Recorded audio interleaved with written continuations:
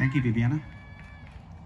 I now call to the podium Salutatorian for the class of 2024, Mr. Garrett Wade Talamantes.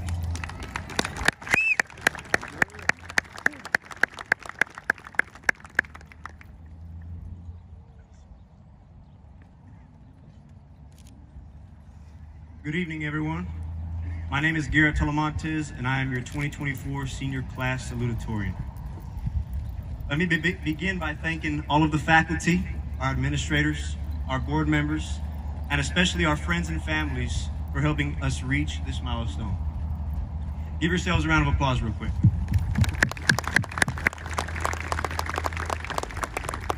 I'd also like to thank our cafeteria ladies, our custodians, our maintenance workers, our security personnel, and everyone else working behind the scenes.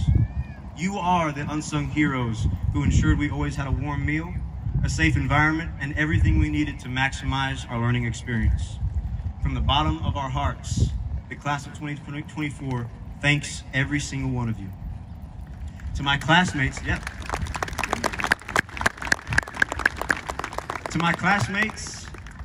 I can't believe we're actually here.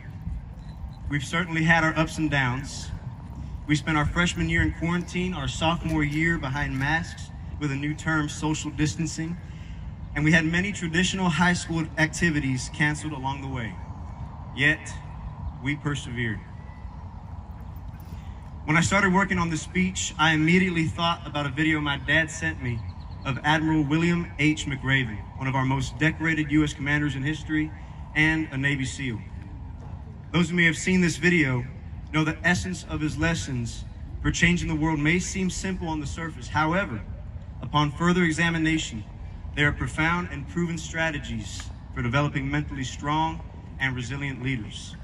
Mind you, I'm not here to dissect his speech, but his first lesson is the one that I want to focus on. If you want to change the world, make your bed. It sounds silly, but how is making your bed going to change the world? From the Navy SEAL training perspective, if you make your bed, you will have accomplished the day's first task. It'll give you a small sense of accomplishment, which will carry you on to the next task, and then the next task, and so on and so forth. By the end of the day, that little task will have turned into many tasks completed. Making your bed will also reinforce that the little things matter. And if you can't do the little things right, you'll never be able to do the big things right. And should you have a miserable day, at least you get to come home to a bed that's made, that you made. And a made bed encourages you that tomorrow will be a better day. So, if you want to change the world, make your bed. Now, I know some or most of you are still wondering why I'm talking about making your bed. I'm guessing some of you are probably wishing that you were still in bed. I see you, Floyd. I see you over there. The answer is simple. As monumental and festive as today may be, it is just life's first major task. Many of us will soon go on to universities and trade schools. Others will enter the workforce, get married, or start families. Our journeys will differ, but they all started with this one task, and that is high school graduation. This moment marks the beginning of our individual paths. Yet we are united by the experiences and memories we've shared. My class of 2024 family, please look to the person on your left. Now look to the person on your right. Take a good hard look.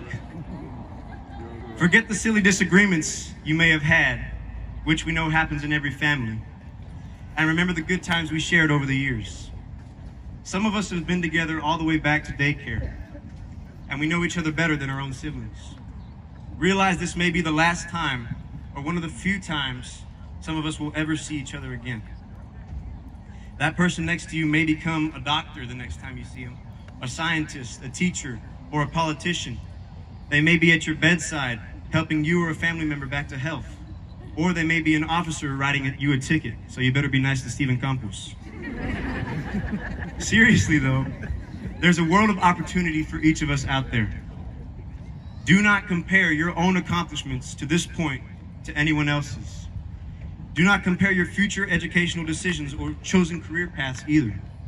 We each have our own goals and aspirations, as well as our own priorities, obstacles, and setbacks.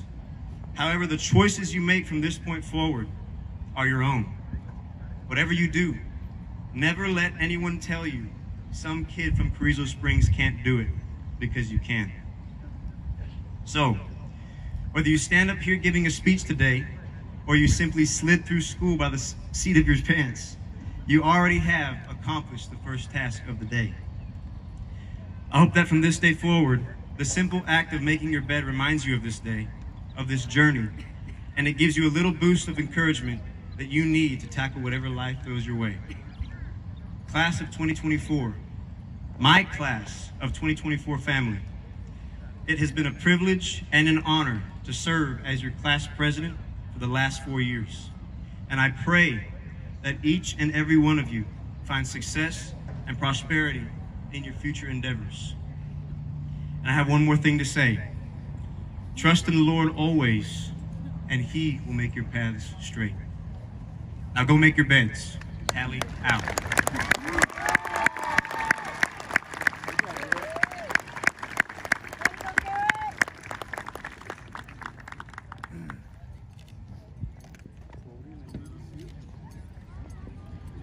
Thank you, Garrett.